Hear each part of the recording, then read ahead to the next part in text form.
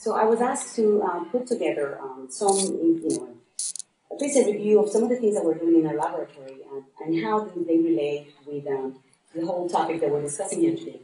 So I'm going to briefly mention some of the things that we've been doing in the laboratory and how changes, most of the changes that we're looking at are actually molecular, the DNA sequence, but we're also looking at some methylation changes as well. So we'll talk about three main things. I'm going to talk a little about the epidemiology of colorectal cancer in Puerto Rico. And then we're going to talk a bit about some of the pathological changes that occur in the population, both in Puerto Rico and also Hispanics from the U.S.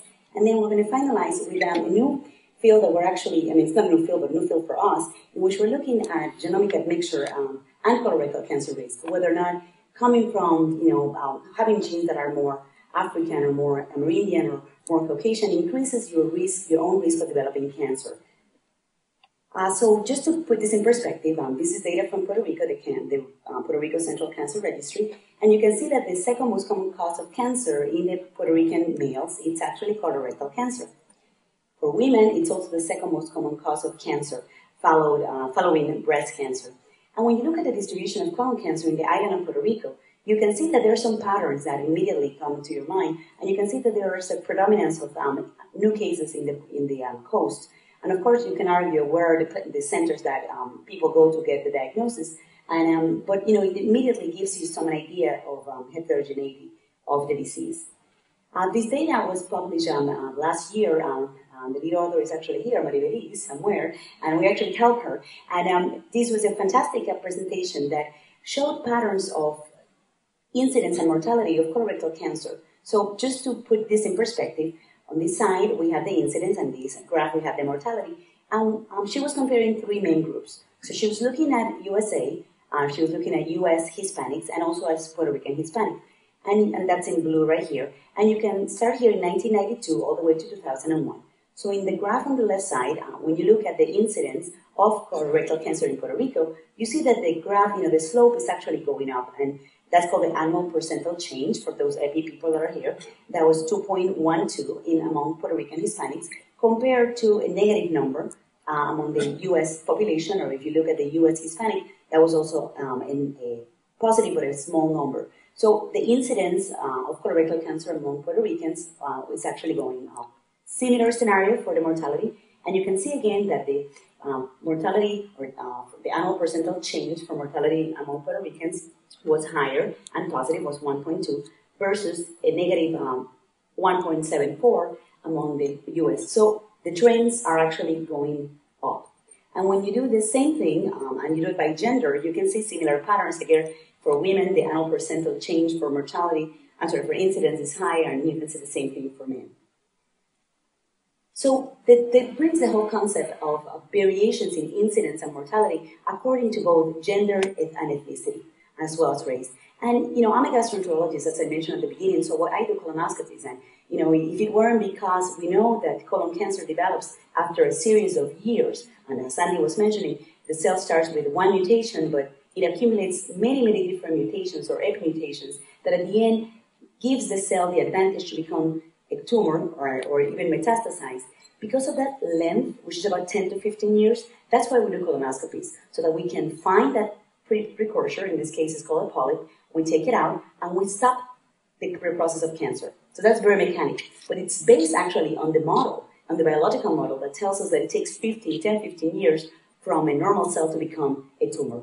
So if we have a technique that allows us to intervene in this pathway, in this molecular pathway, you wonder, why people are not actually using this particular technique. So this is data that comes from the CDC, and they actually, they asked people whether or not they had a colonoscopy or a sigmoidoscopy in the previous 5 years, and you can see that the use of screening endoscopy is about 60% among U.S. whites. When you look at African Americans, it's about 54, but then look at the data from Puerto Rican Hispanics. It's much lower. It's almost half the number of people that are in Puerto Rico undergoing screening tests. So that brings the whole field of, not the molecular per se, but rather, access to care, maybe education. There are many, many things. And maybe that explains why the annual percentile change that I mentioned at the beginning, the incidence and the mortality is actually going up in Puerto Rico rather than going down. But then we're also molecular biologists here, so maybe this is important. Maybe, and of course, we know it's important, but maybe the tumor itself, the molecular biology of the Hispanics, it's different. And that's one of the next set of slides that I'm going to show you. So I worked together with Wilfredo de Jesus, he was completing his master with us, and we performed a study. It was a small study. We evaluated 164 tumors from patients from Puerto Rico that had colon cancer, and we looked at absence of a protein that is called the mismatch repair protein. This is a protein, this is a gene that produces a protein that is important to keep the fidelity of the DNA during replication. So when there is a problem in the base, a mismatch, the complex, which is a couple of proteins, goes there, correct that, and fixes, and then from now on, the problem is taken care of. And we know that when there is absence of the protein, because of there's mutation in the gene or a methylation on one of the genes, the phenotype is going to be different. So to make the long story short, we look at how many of our patients that had colon cancer had absence of that protein. And when you combine the two most common proteins, which are the MLH1 and the MSH2, we found that about 4% of all our samples, of our patients in this case, had absence of the protein. And it's lower, much lower than what has been published in the US for population-based studies. In the US, it's about 10%. So it's about half of the percentage or the prevalence. And then we also look at the location of this tumor, the phenotype. And we found that most individuals that had absence of the protein have the tumor on the right side of the colon, which tells you that if a patient is undergoing a sigmoidoscopy where only the left side of the colon is being evaluated, then we could be missing the right side lesions. This has been seen in other groups. And then we also look at the type of differentiation, and we also notice that most individuals that had absence of the protein, again, because of the gene was mutated or methylated, they had highly differentiated tumors. We look at the association between absence of this protein and the risk of dying, and we couldn't find any association. The only association was between stage of the tumor. So if you have a tumor that is at advanced stage, your 5-year survival is going to be lower than those that have advanced disease. But that's all known knowledge. So we decided that in addition to evaluating our patients from Puerto Rico, we wanted to evaluate individuals that were also classified as Hispanics, were from the U.S. And Hispanics is a very, fluent and wild, open term, right? In the U.S., a Hispanic is someone that speaks Spanish, regardless of whether or not you were born in Spain. And if you are really from Spain, you know that your genes are actually Caucasian. So by definition, Hispanics are just an heterogeneous group of people. And because of that, you would imagine that the tumor may also be very different. So Hispanics from Argentina might have a very different tumor when you compare to Hispanics from Mexico, or when you compare to Hispanics from Cuba.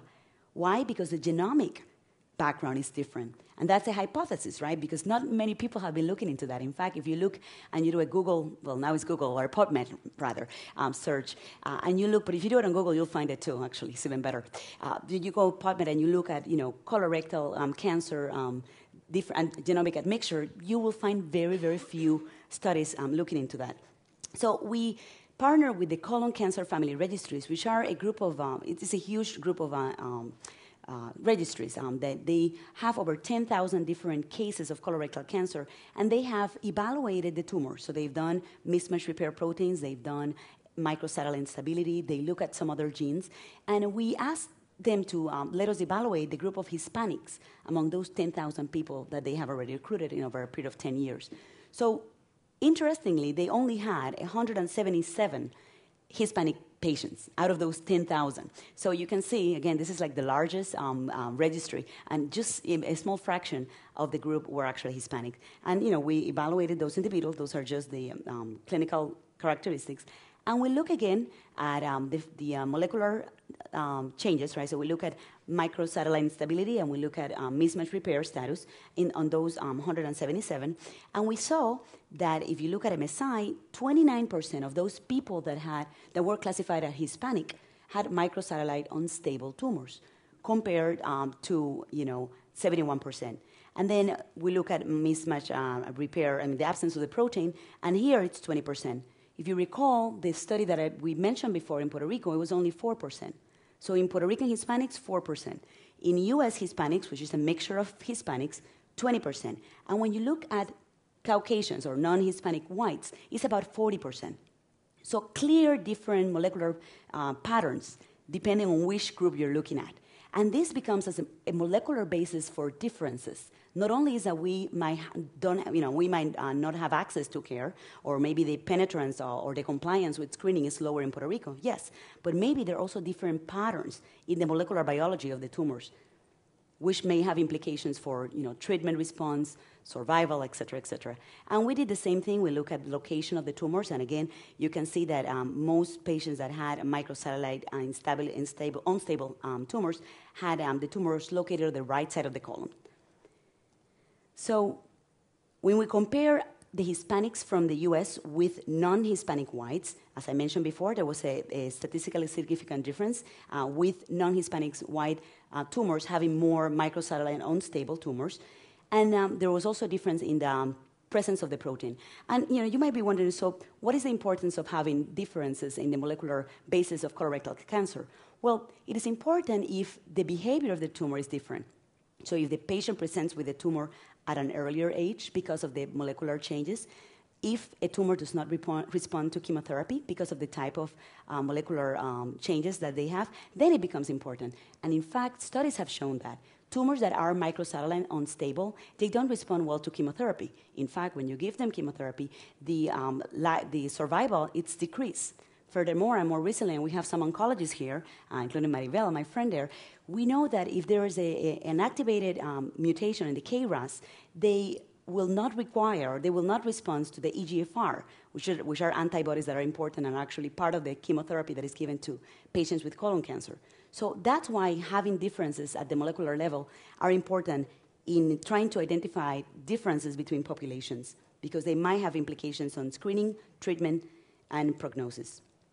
So the next few slides, I wanted to share just a few, well, actually, this is only a pilot data that we performed last year. This was a project that was carried out by Raul Bernabe and Cristina Castro, who was completing her master's in biochemistry. And she wanted to evaluate CPG-island methylator phenotype among colorectal cancer patients. And as we were discussing previously, this is a distinct epigenotype for colorectal cancer. And we know that tumors that express CPG-island that have CIMP high will behave differently. And in fact, when you look at the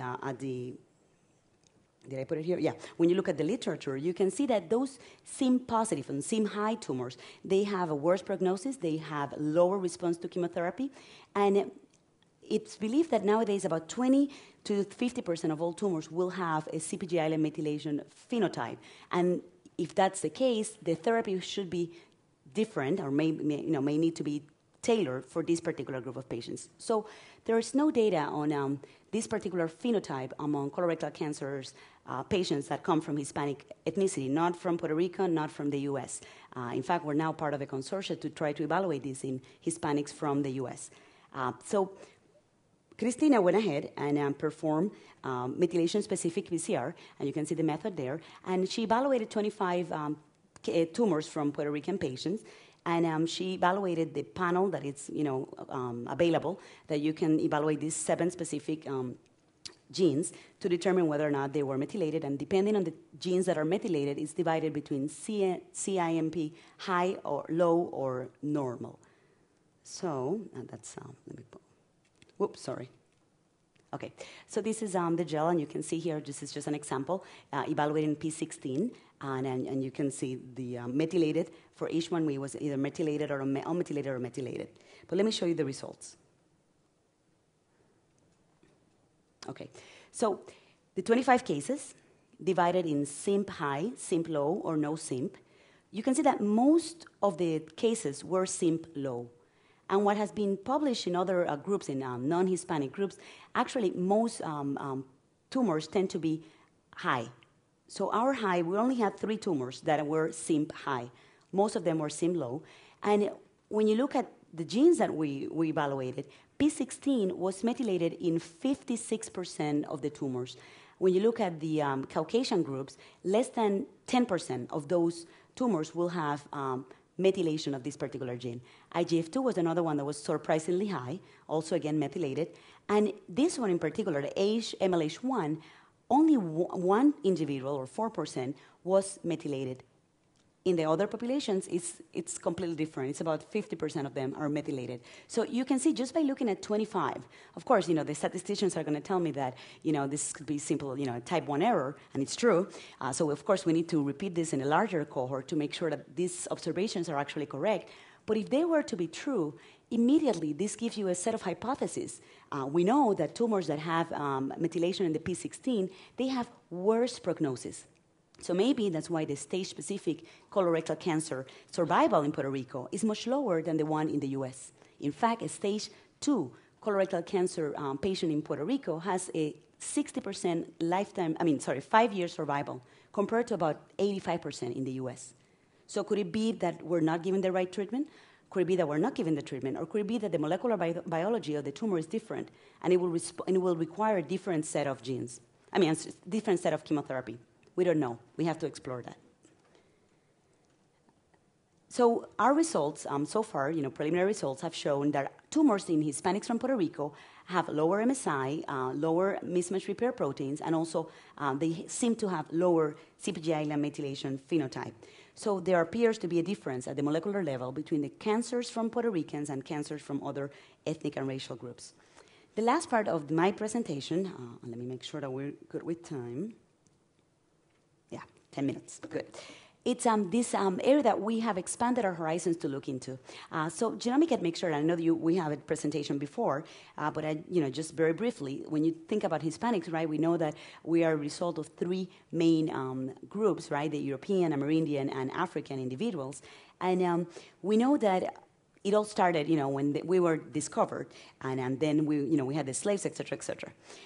And we know that that degree of admixture varies significantly depending on where the Hispanic individual is coming from. So this particular map, you can see where the different studies have been done. And if you look at the distribution of which percentage of the genome is Amerindian, Caucasian, or African, you can see that it varies dramatically. In fact, as I was mentioning before, if you go to Chile or Argentina, there's a lot of Amerindian and European. However, you don't see too much African, but if you come to the Caribbean and here in Puerto Rico, right, and we learned about this more earlier today, or any of the Caribbean, you can see that the percentage of African genes increase. And if you look at certain regions like in Mexico, you can see that there are more Amerindian on those places. So the genomic admixture varies significantly. So there have been studies that have looked at Puerto Ricans and Mexicans regarding where the genes are coming from. And you can see, just by looking this, eyeballing this, you can see that among Puerto Rican, there is a higher percentage of genes that come from European ancestry compared to Mexicans. However, there are a larger percentage of genes that are Amerindian among Mexicans compared to Puerto Ricans. And again, what's the importance of this? Well, it will be important if having those different distribution of genes is associated with an increased risk of disease, which is what we're hypothesizing. So we decided to do a case study, and we evaluated patients that were Puerto Ricans, and these are colorectal cancer patients, with a group of non-Puerto Rican Hispanics that were collected at University of California in San Diego, which were part of the colon cancer family registries. And we use standardized Ames panels, and Ames stands for Ancestry Informative Marker panels, which allows you to distinguish where the genes are coming from a particular individual up to 99% in this particular group. And we use this preliminary data for a grant that we submitted in February, which will be reviewed next week. So we'll know soon if they like our idea or not. So we use those 106 panels, and I mentioned that before. And the correlation is actually very good. And the program that was used for analysis was Structure, for those in the audience that know about this. So this is the distribution of of where the genes are coming from. So here are 94 individuals that were all colorectal cancer patients, Puerto Ricans, collected through the registry that we have. And you can see here that the distribution varies, even in our group, but you can see that in red is the African contribution for our colorectal cancer patients. It was much higher than when you look at the group of individuals that were from Mexico. Most of these patients were from Mexico. So just by looking at this, you can see that the distribution of where the genes were coming from, the genomic admixture, was different.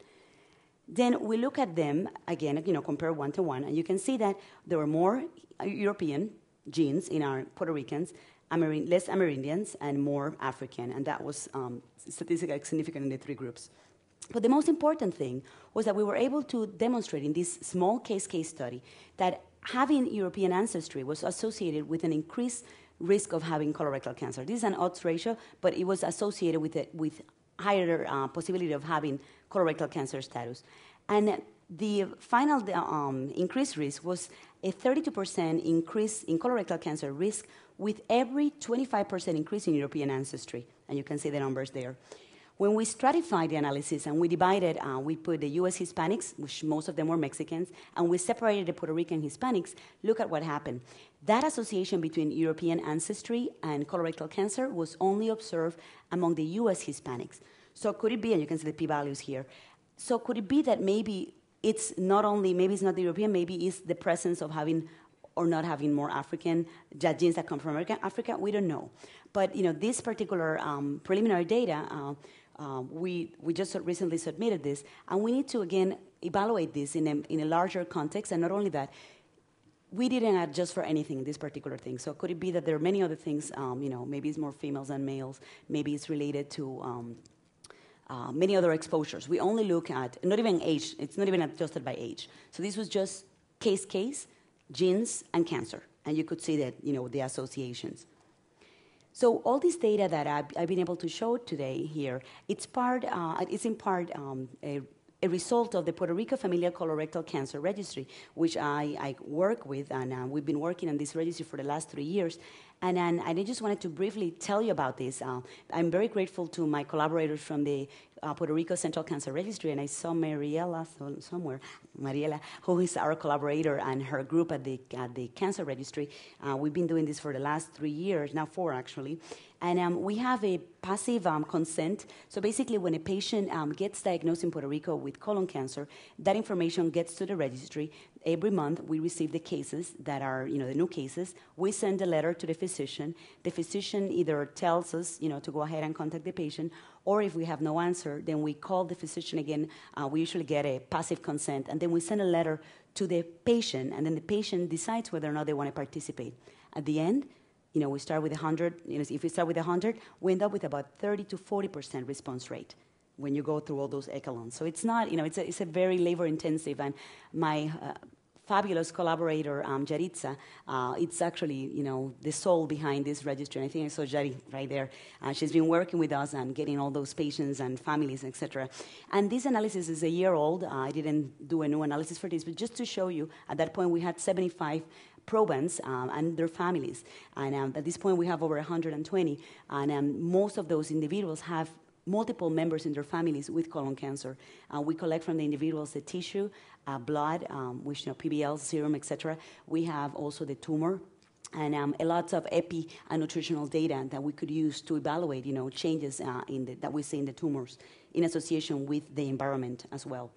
And this is, some pictures of our team that go there to different places to recruit patients. Sometimes we have to go to the field and get the blood sample there.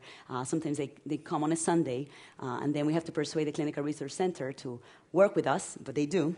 And so to summarize, I've shown you in the last 25 minutes that there are ethnically based molecular differences in colorectal cancer, and there are lower frequencies of specific changes in the pathology, and you can see that there's also a clinical phenotype associated with changes at the molecular level. I have also shown that, at least in this preliminary, very crude, unadjusted analysis, that European ancestry appears to be associated with the risk of colorectal cancer. And we believe that there are differences that may be very important, not only to the development of the disease, but also to the response to the disease. Of course, there's a lot of information that needs to be collected. And in fact, I envision a time that when a patient gets diagnosed with cancer, we could take that tumor, do a panel of genes that are specific for our ethnic group, not for all the other Caucasians, because we know that our tumors are different. And that could be a basis of the disparity that we see in our population. We know already that in African Americans, there's a lot of differences in the genes that get actually turned on or turned off, or methylated or unmethylated, and we know that response to therapy is also different. Unfortunately, at this point, most of the therapy is guided by by stage rather than by changes in the gene as per se, or the tumor per se. And most of the tests that we use, even to classify the tumors, are not developed or tested within our patients. So there's no data on Hispanics. So we're using methods that were developed by using tumors from other ethnic or racial groups. So this must be important. So hopefully, when they review our score, our grant next week, the score will at least get a review. That's all I want to grant. I want a review to be able to modify it and send it again if we have to. But we'll never know. We might even get it. So if we do, we'll be able to answer some of the questions that we propose here. And I think that's all I have. And that's some of my collaborators that are working. On the left side are the one from Puerto Rico for these particular projects that I mentioned. And on the right side are some of my collaborators from the US and China. And I think that's all. Thank you.